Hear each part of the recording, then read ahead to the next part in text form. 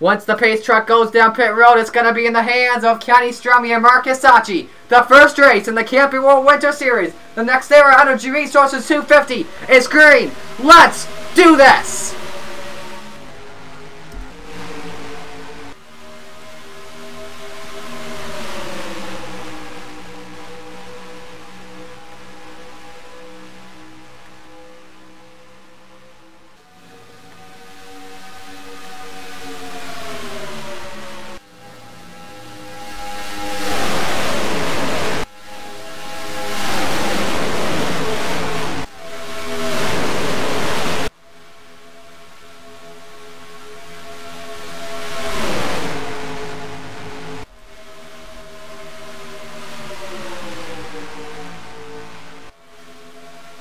They were just 3 wide for the top spot. The 88 of Zach Ryan takes the race lead away, and he is going to lead lap number 1. And now we come to the final lap for the first playoff point. They are 3 by 3 for the race lead. Michael Canto pushing the 49. Let's see what Canto could do. Anyone in that top 5 could win this first playoff point of the season. Canto, Ferris, and Newman, that's your top 4. Here we go. Canto tries to look up the middle. He can't find a way to do it. Here comes Brian Ferris in the 27 to the inside. They're side by side for the second position. And that means Rhett's going to cut down low in front of the 27. And coming off of turn number 4, the first playoff point in the Camping World Winter Series, it's going to go to the number 49 of Premium Motorsports, David Rhett. Now the yellow flag does not come out here. We keep this race green.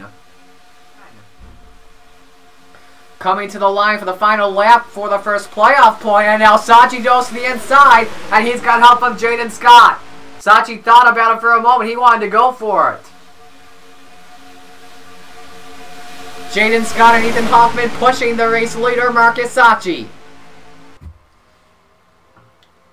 Benny Watson up there in 4th. Denton's in 5th. Down the backstretch, Jaden Scott and Ethan Hoffman will work together going down to the inside. Hoffman wants to do it himself. 3 wide for the race lead. For the second playoff point in the race. Is it going to be Ethan Hoffman? Or is it going to be the pole sitter, Kenny Strummy off turn 4? Strummy's going to try to take a look at the inside. No, he has second thoughts about it. Ethan Hoffman wins playoff point number 2. So 15 laps to go at Daytona. This is a great race so far. Luckily, we have not seen any trouble yet. Patrick Smith right now, he's got a good lead right now over those drivers that are 3 wide. In the turn, and oh boy, watch closely here. I think we're going to go 4 wide here at Daytona, and yes we are. Oh boy, it's not going to turn out good. Brian Ferris, Donovan Duth, Julio Caesar, and Cortez Newman down the backstretch. 4 wide never works at Daytona. Turn 3 is Calamity Corner here at the Daytona International Speedway. And there it is! Edwin Mendez around with Carter freezing to the number 50. Here's the big one. Johnny Garner is in it. Kenny Strummy is involved. A truck is up on its roof. And that is, I believe that is, I can't tell. It's a Chevrolet. It's Gatlin Downey in the 57. No, Jay Rodriguez in the 38. And there's more trouble. Oh, Big Lex.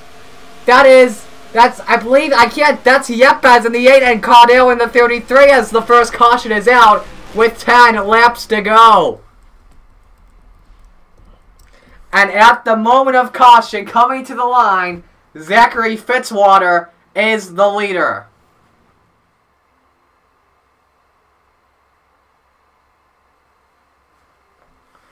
So down the backstretch, we'll play it in full speed until we get into turn number 3.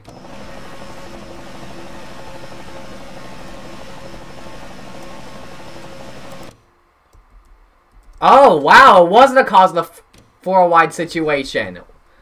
Oh, we had 2 4 wides going on, that's why. Alright, so you see Friesen just gets very little room, gets into the 6 of Mendez. You see Gordon nowhere to go. Grannon is in it. Look at the stack up here. There's Hoffman. I saw a cargo upside down. It was Jay Rodriguez in the 38, similar to what we saw with Reagan Whitlock who got involved. Garner is in it. Yes, that was the cause of it. Now let's see the other wreck that broke out here. Brian Ferris involved. Ooh. Big lick from Diego Yepes. Or from Chandler Cotto on Diego Yepes. This was that same 4-wide situation. Off turn 4. Duthed into the 27. Caesar's involved. There goes Hanley. Loose. Oh, did he save it? Oh my goodness, he did. What a save by TJ Hanley, and he's still in contention to win it. Zidell gets a piece of it. This is Caudill trying to avoid the wreck. The orange cone is involved as well. And we will have some takers. The entire field is coming down. We're going to have 2 drivers, maybe even 3. The 20 of Noah Eli is going to play some strategy. So we have a lot of the drivers coming down pit road at the moment. Let's watch what happens.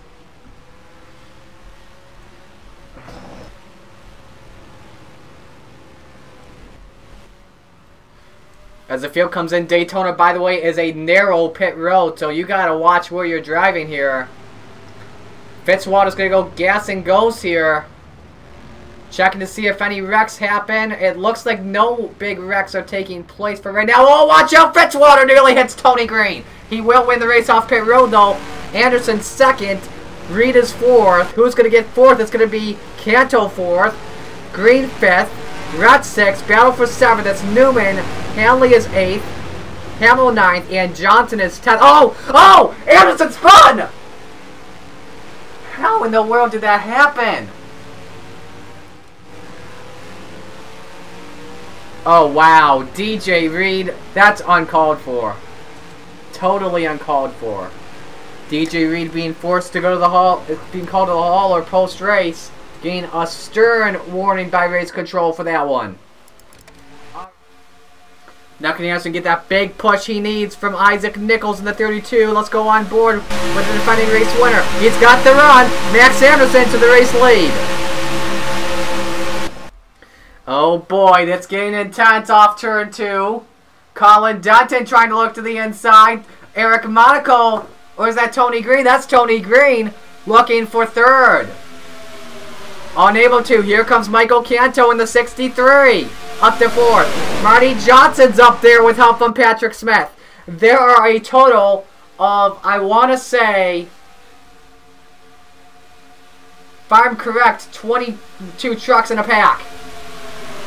Colin Dunton looking at the inside with 2 laps to go. He could be challenging Anderson for the race lead. And do I hear lap traffic? Oh my goodness, we do. Benny Watson could change the game exiting turn 2. But he is very fast though. Isaac Nichols rejected by Marty Johnson. Here goes Canto to the inside for the race lead. DJ Reed's up there as well in the 47. 2 by 2 into turn 3. Will Reed go to the inside? Yes, he will. 3 wide for the race lead. Cortez Newman comes up there as well.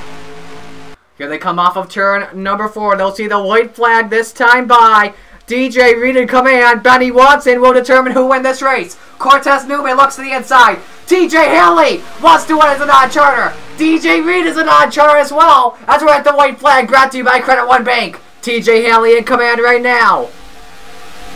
Hanley has help from Cody Prince. Watson's going to slow the low line down. Does this help out DJ Reed? Yes, it does. DJ Reed to the point. Michael Canto is up in 2nd spot. He could try and get 2nd.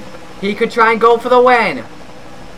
They're stacking him up thanks to TJ Hanley. Here comes Max Anderson. As a non-charter, gonna win the Nextera 250. I think it will. DJ Reed in command. He's coming off of turn number 4. DJ Reed has the battle for 2nd behind him. DJ Reed wins it at Daytona.